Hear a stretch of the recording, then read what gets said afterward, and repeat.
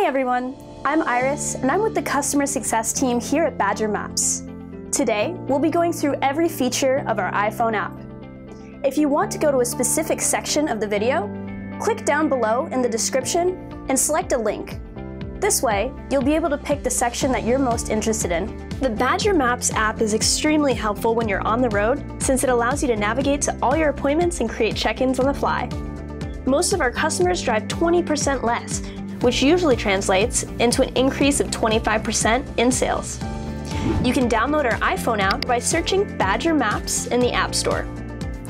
If you haven't done it yet, you can sign up for a free trial under Create Account on the login screen here. You can get up to 14 days to test out the app for free.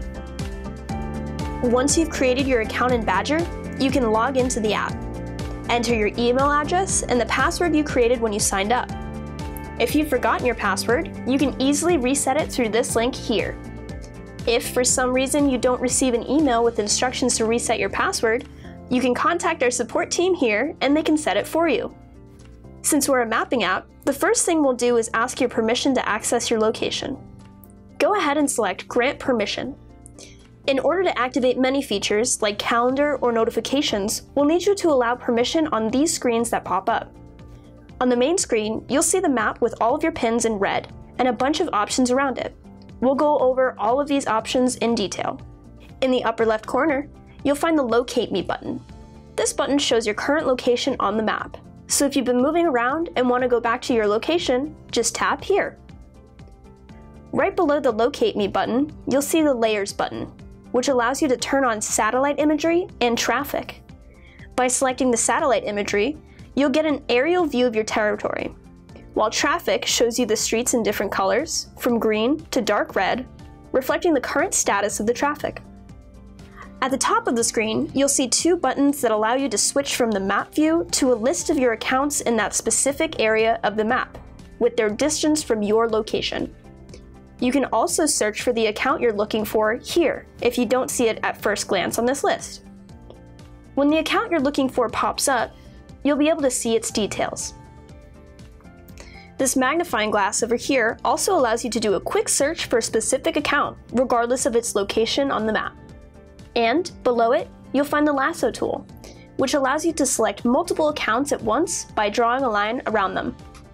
By lassoing accounts, you'll be able to mass update them, create a new route, or delete them.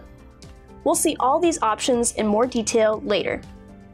On the main menu, at the bottom of the screen, you'll see the sections Map, Accounts, Route, Calendar, and Settings. Since Map just takes you back to the map view, let's go ahead and start with Accounts. After all your accounts have been imported through the web app, you'll see them in alphabetical order under the Accounts list over here. You can also search to bring up the accounts you want by typing in their name right at the top. By tapping on any of them, you'll access the account details, where you can see all the data you've added to that account. Go to Edit to make any necessary changes on your account details. Right next to the Details section, on the upper menu, you can also see the exact address of that account under Location to get a street view of the area. Then, you'll have options to take any relevant notes about that customer and see the history of the check-ins you've made for that specific account. On the bottom of the screen, you'll see the options Add to, Check-in, Center on Map, and Navigate.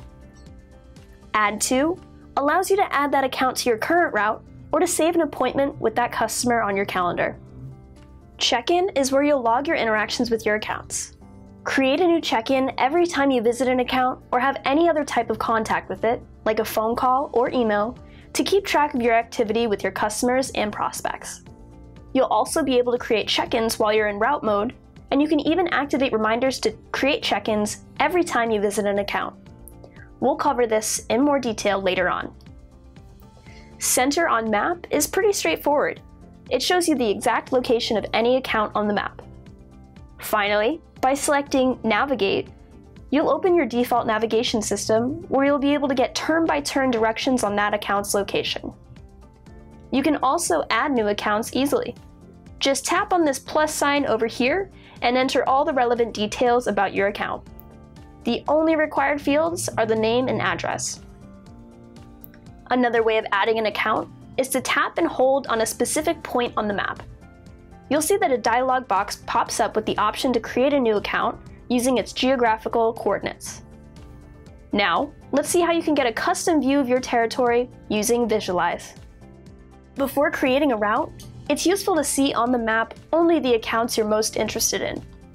Badger gives you the ability to colorize and filter your accounts so that you can focus on your priorities at all times and even spot great opportunities around you. So, we'll go ahead and open the Visualize screen up here.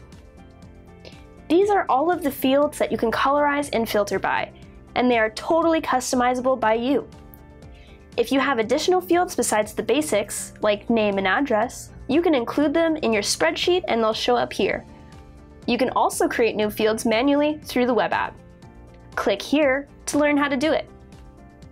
Use Colorize to see your pins in different colors based on the fields associated with the account details. You'll be able to see the bigger picture of your accounts at a glance without going through lines of data. For example, let's say you've created a filter named Priority with the values high, medium, and low. By toggling this field on, you'll see your pins in 3 different colors depending on the value that's assigned to them. You'll know where your best opportunities are, and you can target the right accounts at the right time. You can also toggle the legend on and off by tapping here. Use Filter to sort and narrow down accounts you want to see on your map. Note that when you have the Colorize option active for a field, you'll see this colorful wheel near it under Filters. You can activate any filter and toggle off the values that you're not interested in. Let's say you only want to visualize high priority accounts. You'd toggle off those with medium and low to stop seeing them on the map. This allows you to focus on the locations of your key accounts. If you want to narrow down your results more, you can have multiple filters active at the same time. Note that when filters are active, you'll see this message down here that says Filters Active. If you ever notice that not all of your accounts are showing on the map, make sure to check if this is active, and if so, go ahead and reset your filters here.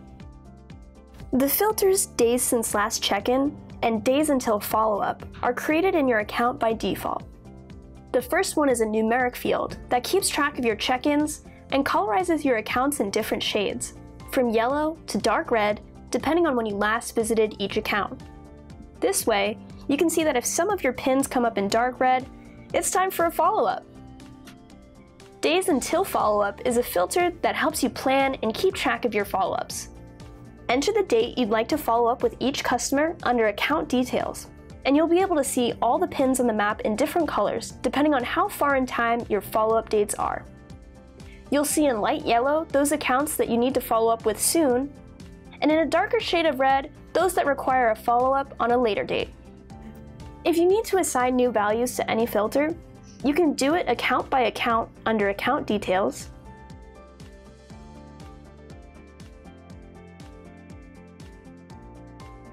or you can create a new value for multiple accounts using the Lasso tool. This tool allows you to mass update a large number of accounts so that you can easily edit values. Now that you have your territory under control, let's find some new leads around you with the Places tool. Badger gives you the ability to search for new leads around you using keywords.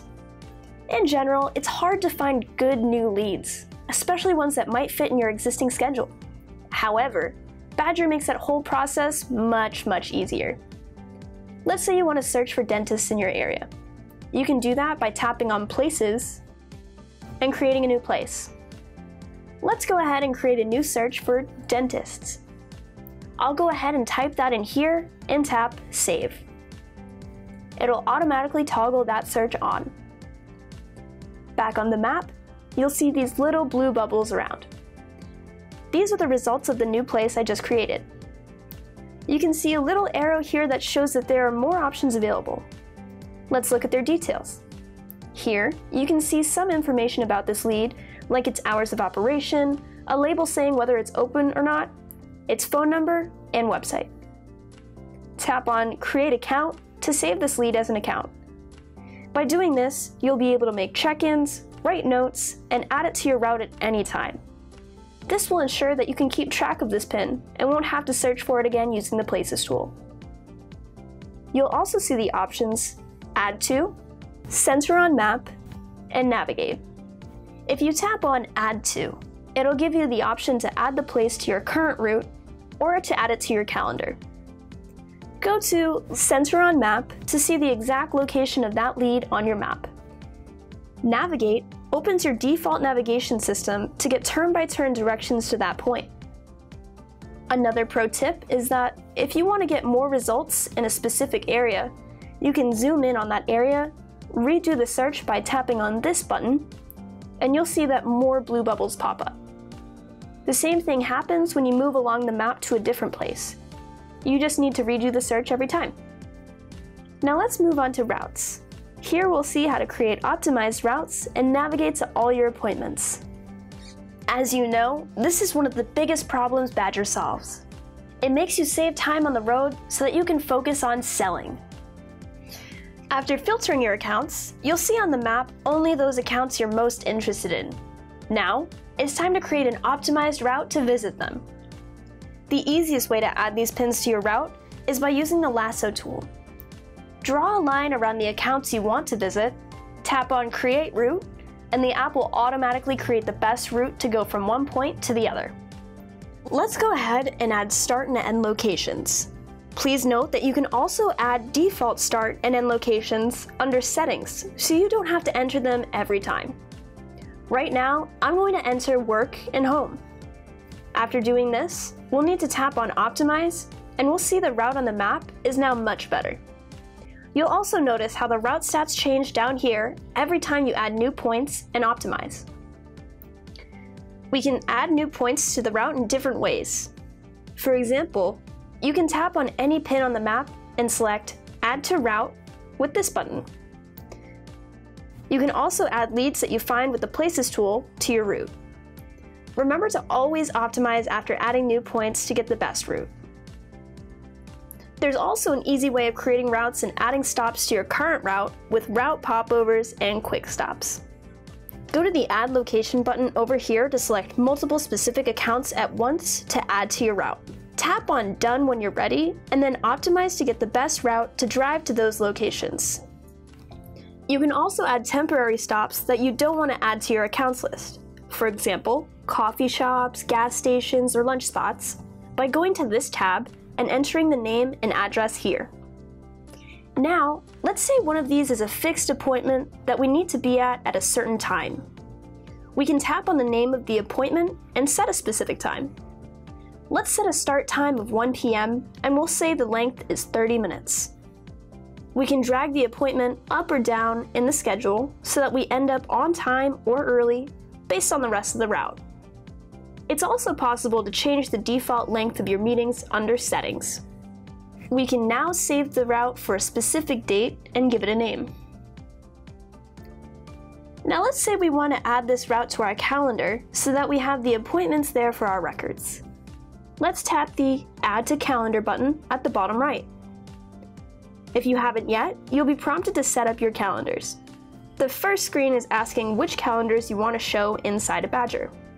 Generally, people choose just one or two, including their work calendar. We'll choose the general calendar here and tap Next in the upper right corner. On the next screen, we're choosing which calendar you want to add appointments to by default. Since we just added the one calendar, we'll choose that same one. Once that's done, we'll pick the time and date that we want to add the route to and push the route to that date. And we're good to go. Your route is now on your calendar. There's an option here to delete the route in case you no longer need it. Doing it here would only delete your current route. To delete a saved route, go to the next tab, tap on Edit, and select the route or routes that you want to delete. Note that you can also receive your route stats via email by selecting this option over here. Finally, let's see how the route mode works. Route mode is one of our users' favorite features. It keeps you focused on your route, allowing you to easily navigate and create check-ins on the fly. To activate route mode, just tap the Go button at the bottom of the route. You'll see everything else go away, and you start with the first appointment on your route. If you want to see details about that customer, tap on this down arrow over here. You can easily create a check-in here and activate turn-by-turn directions by tapping on the Navigate button here. To end the route mode, just tap on the big red button at the bottom. Now let's take a look at My Team. For users on the business plan and above, Badger offers a feature called My Team. Being on a team in Badger allows you and your coworkers to stay connected and aligned at all times. Under Settings, select View Map As and tap on the name of the team member whose data you need to see. Depending on your team's specific settings, you'll have access to all or some of the data of your team members. As a manager, you can get the manager view inside of a team. This means you'll be granted access to the territory and routes of the rest of the team members. You'll be able to create or edit routes or account information of any team member, and you'll also have access to everyone's activity reports on the web app. This gives you the ability to get all the team members on the same page and plan their days for them. Our web app offers even more options for teams, so go ahead and check this video where you'll see every benefit of having a team setting in Badger. Let's now see how you can plan your days more efficiently with the in-app calendar. The calendar works very similarly to the built-in calendar on your phone. You can easily add appointments with reminders, alerts, and more. However, Badger does a little bit more with location. Inside Badger, we require any appointments that you make to have an address associated with it. We can then plot your calendar out on the map so that you can see any additional locations that you might be able to fit in. Under Settings, you'll find many options that help you make your usage of Badger more efficient. At the top, you can select your active viewable calendars. These are the calendars that actually display inside of the Badger calendar. You can also change your default calendar. This is where Badger will add appointments to. Right below that, we can change whether or not the Add To button creates appointments in your calendar or route by default. If you're primarily creating and optimizing routes, then you might want the button to add to your route by default. If you're mostly working in your calendar, you can choose to add to your calendar by default. Next, we have default appointment length. This affects both your calendar and route items. Default start and end locations are just like they sound. If you know that you're constantly going to start and end from work or home, you can set these here. If you primarily work in your calendar, you can make it so that instead of the route showing on the map, you can show your calendar. When you activate reminders, the check-in screen will automatically pop up after you make a call from Badger. Here you can adjust notifications for your appointments.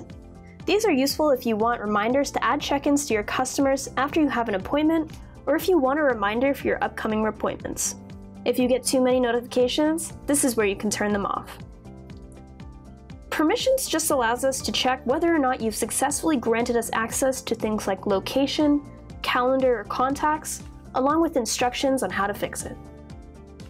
Finally, here's our referral program, which rewards you for bringing more people into the Badger community. It's very simple. If you spread the love, you get paid. Send this link to anyone that might be interested in us, and if they purchase Badger, we'll send you a $50 Amazon e-gift card. The person you refer will also receive $50 in credit toward Badger, so everybody wins. We take your data protection very seriously. To know exactly how we protect your data, check out our privacy policy and terms of use under Legal over here. If you need to contact our support team, you can reach out to us right from the app. Tap on the Contact Support section here, and you'll automatically create an email to our support team. Finally, select Sync the app to keep the same information on your web app and on your phone, and finally, log out if you need to down here. We're super excited to have you here in the Badger community. Soon, you'll be driving less and selling more. Get started today. If you want to learn more about our application, click here to watch our video walkthroughs for the web app and the Android app. If you want to learn more about specific aspects of the application, click here to find our knowledge base, which will show you specific videos for each feature. Thank you so much for watching, and happy selling!